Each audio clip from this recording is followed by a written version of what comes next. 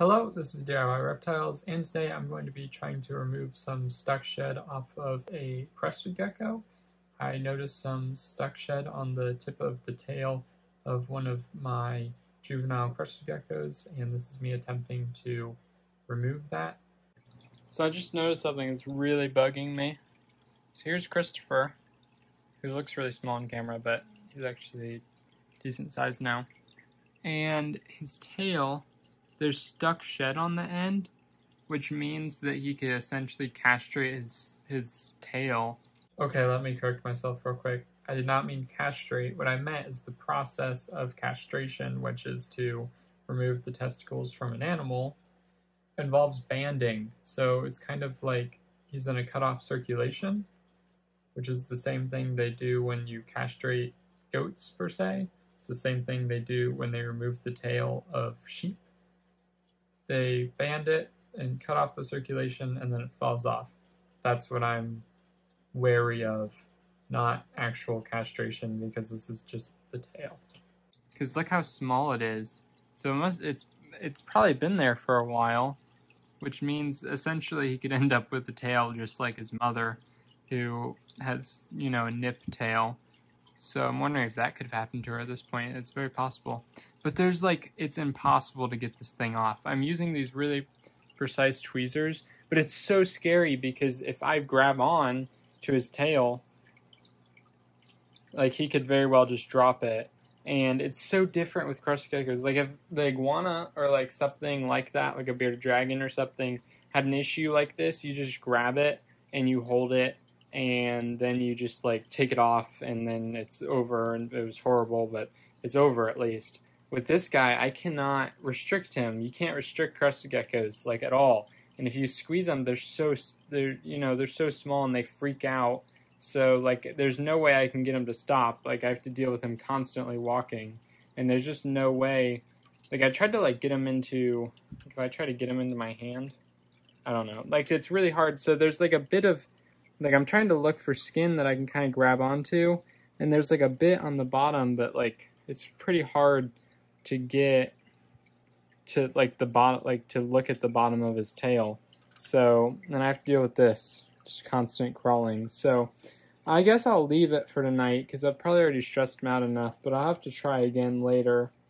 I mean, when I go to feed him again. But I'm really annoyed because if that, it could possibly castrate his tail essentially, and just that end might die off and just fall off, which would be really annoying. So, and unfortunate for him obviously, but it's just, I don't know what else to do. I can keep trying with the tweezers, but like I said, with an iguana or a bearded dragon or something, you just grab onto the skin and pull and just hope that it doesn't drop its tail. In this case, they're just way too fragile.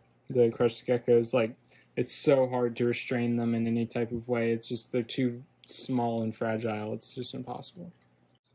So I think I made some progress. It's still the same from the back, but on the bottom, I seem to have gotten it, part of it at least, on the bottom, which should help the top.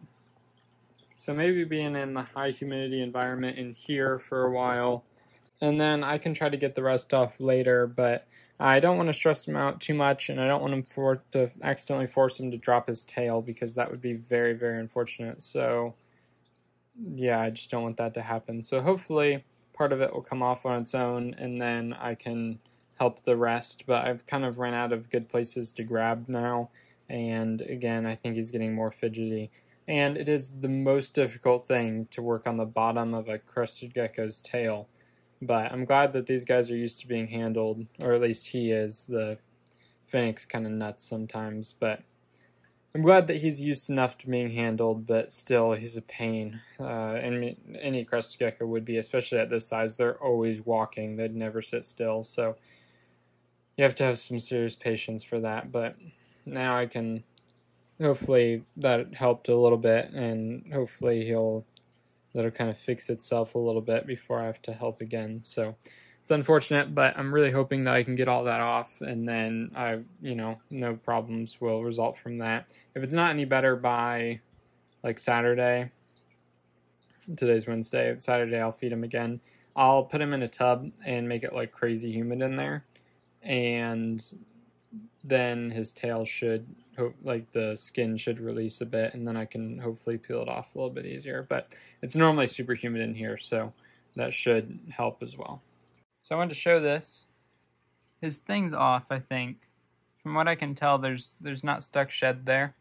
Because you can kind of see that it's expanded a bit, and it doesn't look like it's like clenching down the tail. So it's still dark there, but it's like a lighter color on the bottom, like it's changed. So for a minute, come here. So as of today, I think his shed is gone, or I noticed today. So I think what happened was he finally shed again, and then he like pulled off his tail, and that did it for him. So that's really great. And he just ate really well. So between the first set of videos and that last clip was actually like 2 weeks. So it took some time for the shed to finally come off, but he eventually got it off. This is not a problem that I've had ever before or again since then, because this was filmed in February. It's now January of the next year. So it's been a while, and I don't have Christopher anymore. Christopher turned out to be a female, and I rehomed her, but I still do have Jasper, which was Finnick. Jasper also turned out to be female, and I still have her, and she's still crazy, which is not good. She never really warmed up to me.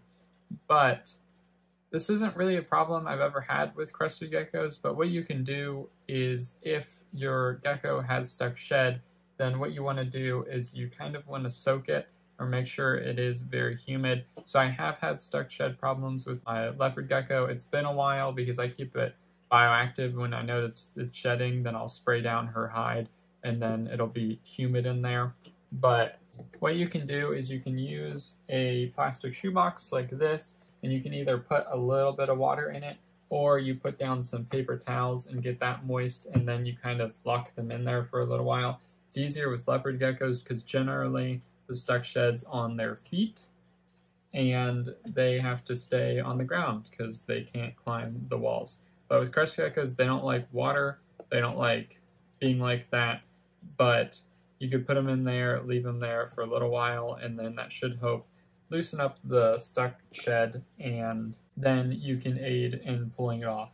If your crested gecko is having stuck shed problems, likely it's because you're keeping it incorrectly, or more accurately, you're just keeping it too dry. They shouldn't have any problems. Mine haven't. I don't really notice when they shed, but they do, and I have never had any other problems other than this. This was a fluke, I'm sure, just because everything else has gone completely fine for my crested geckos. I keep a lot of crested geckos and a lot of bioactive enclosures, and I've never had this problem besides this one time.